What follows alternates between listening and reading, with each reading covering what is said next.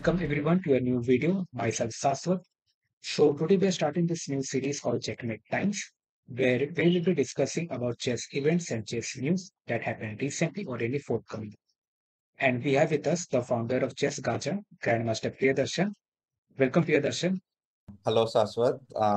Great to see this initiative where we'll be giving updates on new chess events and general chess updates. So the first episode, so uh, more like a trial run. We'll see how it goes. Yeah.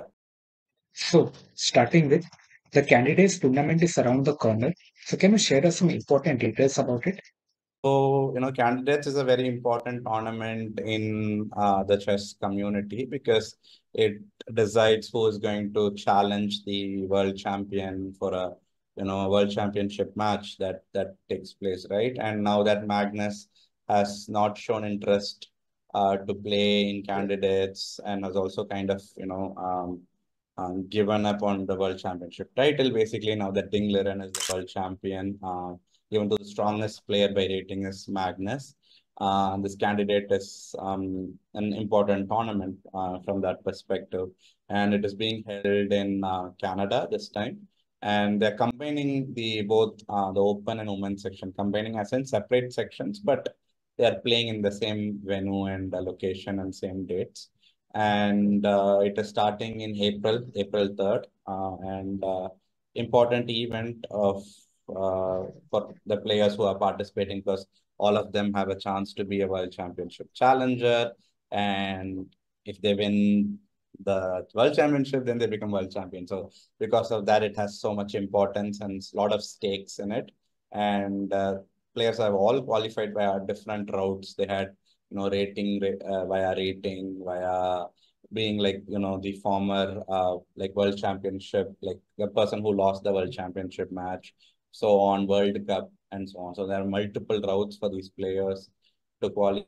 And there are, 8 participants in the open section and 8 participants in the women's section. So that is this. And this time it's very special from an Indian audience perspective because we've always had only Anand all these years being sole representative in the open section, more or less.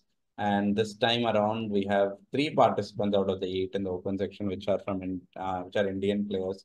You have, Pragnananda, you have Gukesh, you have Vidit, and 3 out of 8, statistically increases the odds of an Indian player, qualifying for winning the candidates and qualifying for the world championship match. So we'll see. Other players in this event are, Nepomniachtchi is there, Ali Reza is there, Nakamura is there, and then you have Nijat Abazov, there is Caruana as well. So very strong field of players in this the open section, and I mean it's going to be very exciting in terms of like what's going to happen, who's going to win. There are obviously some favorites and some are not so favorites, like very like not really favorite to win the event in terms of open section. Women's section is like I think very much more closer in terms of the like in terms of the players, as in like who might win. I think it's like very, very debatable. There's no clear favorites, I feel like, in the women's section in comparison to the men or the open section. That's my take so far. And in terms of uh, players whom, okay, like as I said, statistically, Indians have good chances, Indian players in the open section. But if I have to say, like, there is a clear favorite or someone whom I think is a favorite or whom I might pick, is I would go actually with Caruana, not any of the Indian players, because Caruana is super experienced. He's played the World Championship match before. He lost once. He's played multiple candidates events before. And this might be like, he might be thinking this is his really best chance to qualify and then go and play in the World Championship match and try to win it. So he might have more hunger to win, I feel, as he's been competing for few editions of candidates already in terms of it. And one detail I forgot to add is in the women's section also, we have two Indian participants. We have Vaishali and Hampi.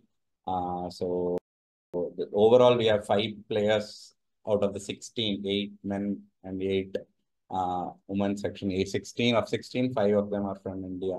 So yeah, so my favorite or whom I would pick is more like Caruana in the open section. And in women section, as I said, it's super close. But I feel either it will be Goriachkina because she's the highest rated, or Hampi. Hampi, I mean, it's incredible to see Hampi competing in the elite level for so many years, and still, like, still also being part of candidates. And because most of the other players are comparatively way younger, she might be the oldest participant in the women's section, I feel like. So these two players, Hampi, because she has a lot of experience, she has a chance, and obviously she's very high rated in the field as well. Or Goriachkina, she has the highest FIDE rating in the event, in the women's section. So this is my take on candidates, and yeah, excited. Let's see what happens. Truly, it's a very important tournament, and those who want to stay updated with the candidates tournament news can subscribe to the newsletter of Chess Gaja or follow us on Instagram, where we keep updating you about the important news related to chess. Next question. National Rapid and Blitz Tournament ended recently. Can you share us with the winner and some insights about this tournament? So this National Rapid and Blitz is a key feature in Indian national championship calendar. We have the big classical nationals. That's one. Other than that, the Rapid and Blitz, generally Rapid and Blitz are held together always. And this time around, it was a fairly strong event. Might not be the strongest of all because around 9 grandmasters from India participated. So that's once 1/8 of the Indian grandmaster, close to 1/8 or 1/9 of the grandmasters from India playing. So it did not have the full field of all the strong players, but still fairly strong field, and about 50 title players participated.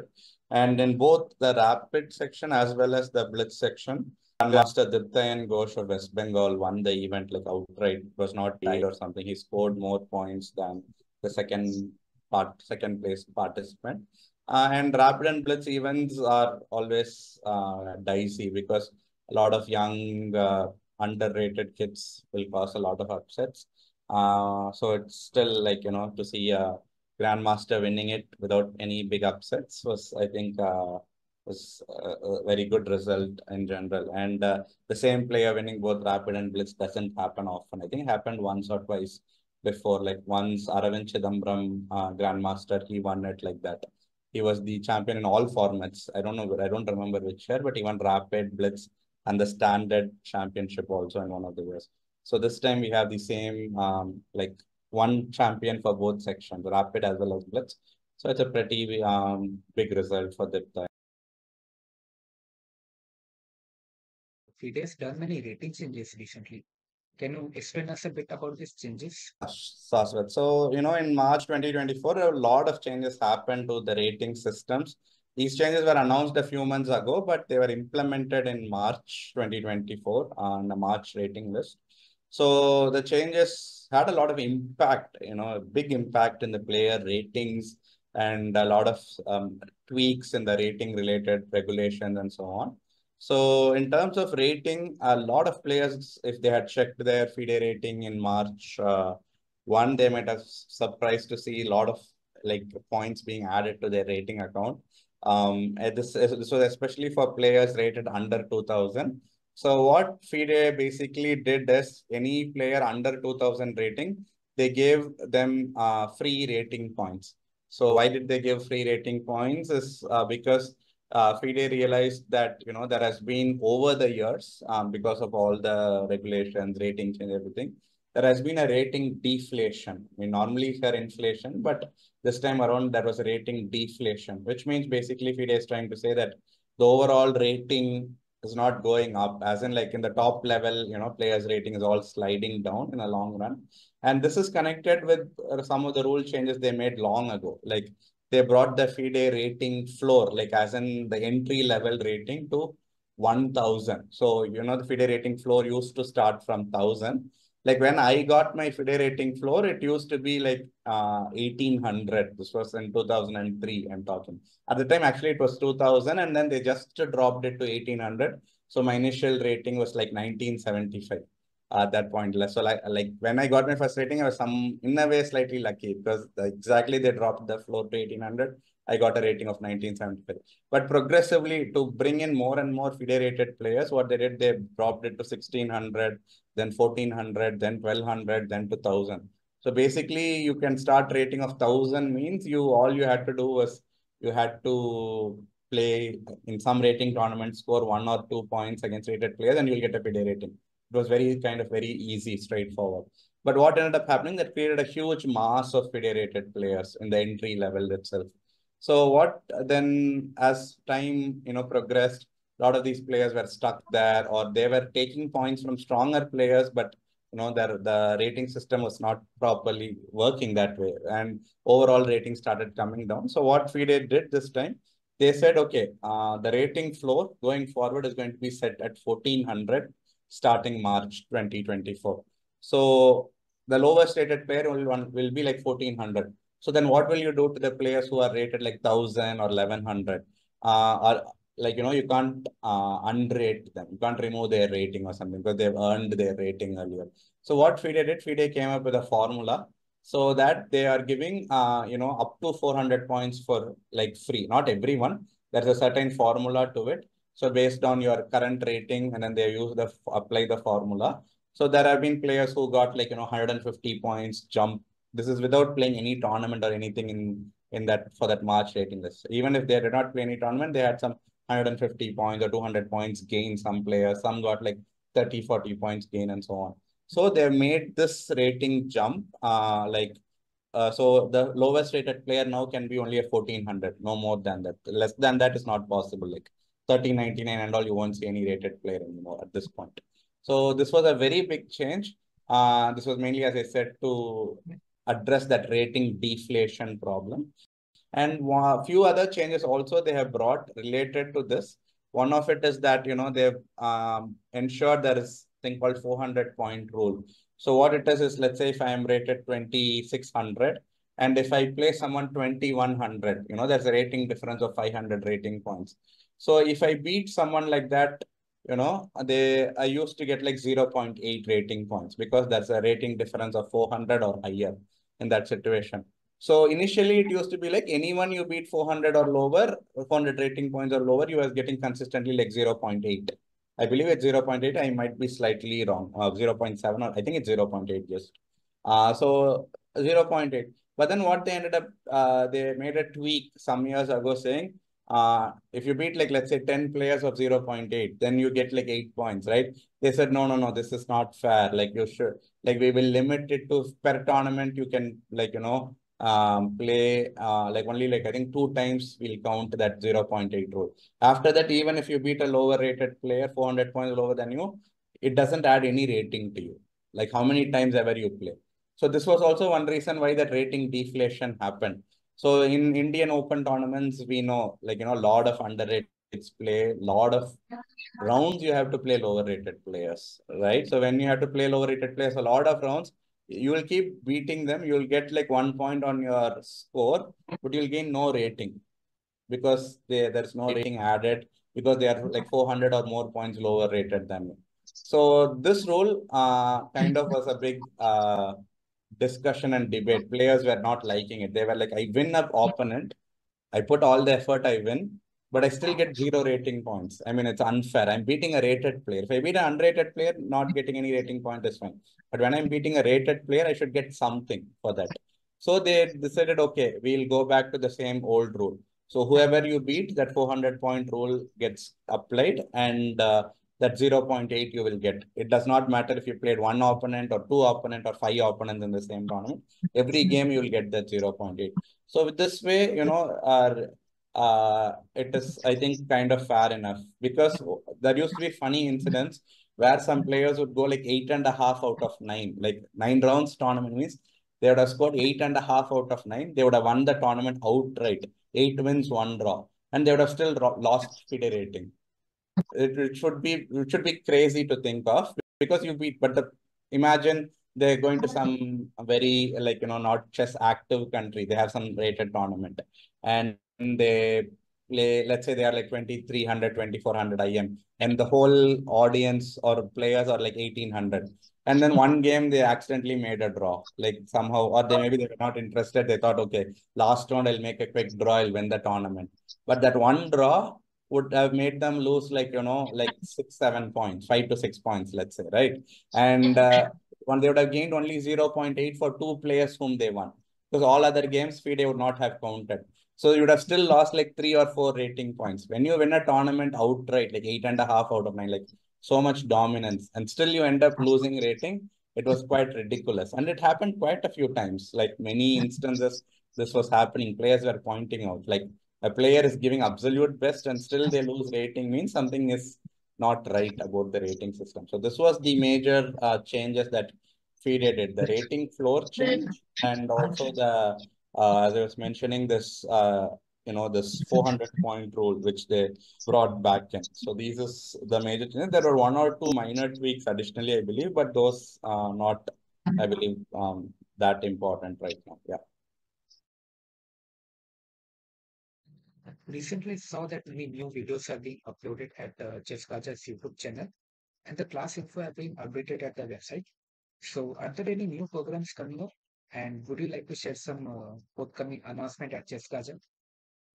Yes, Saswat. So we have a bunch of programs lined up for summer because summer, school holidays are all approaching. So we have summer camps scheduled, and we have 2 for Indian specific time zones like India, Singapore, UAE. So kids in this time zones can participate. We have one in April and another in May, and as of now, these details are already live on ChessGaja's website under the group classes if they click. We also have summer camps planned for kids in US time zone, around US, Canada, that time zone. Those are scheduled for June, July kind of time, around that time. And so these are mainly targeted for kids who want to get introduced to the game for the first ever time. Like they they don't know the rules or anything. They want to learn, or they know the rules but have never really played a tournament. They've just learned it from their parents or friends, but have no formal knowledge of chess that way. So we have like 2 groups in each like batches that we have in summer camps. And summer camp is the kind of the new program we've launched this time around. And other than that, we have our usual classes, like we have group classes ongoing on a monthly basis. For these are for like, players who are around the rating strength of 600 to 1000 or 1000 to 1500. We have 2 groups like split by the chess level. So those are ongoing classes. Those are for, say similarly, India, Singapore, UAE, these time zones, there is a program. And US kids, they have their American friendly time program. And there's also a master class, which is ongoing for the past 2 to 3 months, where I personally take classes. So these classes right now are mainly for players rated above 1400. And what we do in the master class is kind of like the format is slightly interesting in comparison to most of other classes. So we also have a play session included in it. What I mean by that is we'll have a position for discussion, and then the players will play it out, like the participants will play it out, and then they'll form an opinion or idea about the position. And then we will see what really happened in the game. So then they can real time compare, okay, what was their thought process before that knowledge happens, like where I explain, okay, this is what happened in the game. This is what you did. Like, what are the difference in approach the strong player did comparison to this. So most of the times that is how these master classes, like when I take, that's the format we follow. So those are ongoing, and it's going on right now in March as well. And in April also we have those details, all the group class posters, as usual, they can see it on our group class page on ChessGaja. So if they go to ChessGaja website and click at group class, they'll find it. And also we regularly post all this on our social media pages, be it Facebook, Instagram, YouTube, or even Twitter or LinkedIn. We post this. We also have a dedicated WhatsApp group where they can, we don't spam them. We don't post like unnecessary stuff. We post whenever we have programs. So if parents want to be part of the group, so where they can get these updates, then they can just be joining those groups, and their information is also like fully hidden, as in like not every participant can see other participants' phone number or anything. It's like a WhatsApp group where you only get information. Your phone number is not accessible for other participants or anything as such. So it's also privacy wise, it's very good for the people who want to be part of the group. So they can either join the group and get the updates, or if not, just keep looking at our website where we update these programs and all this. These are the main things at Chess Gaja in terms of classes right now. We made a lot of technology changes in terms of how the classes are delivered. I believe in a separate session, I can explain those, because that would be another long 10-15 minutes. I think we'll do some other session later where I can explain those technology-wise, what some changes we made on Chess Gaja. Yeah. Yes, we will have another session discussing in depth about ChessGaja's new technological improvements. And those who want the link for these programs can check out ChessGaja's website, link of which you will find in the description, along with all the links of our socials. Thank you for watching, everyone. It is a new series, so we are eagerly looking for your feedback so that we can improve and deliver better content to you. Yeah, so this was a good, I think, first episode kind of thing. So obviously that might be, to the audience who are watching it, small issues or feedback, whatever. Please feel free to comment it. We definitely want to improve it and add more segments and do it in a much more interactive way. So definitely, whatever comments, be it technical, or do you want to see something more specific in coming videos, some specific segments of chess or something, please let us know. We are planning to do it at a regular intervals, this kind of a interaction. So all feedback would be highly appreciated. And yes, it was a great session, I feel like, for the first time. Yeah.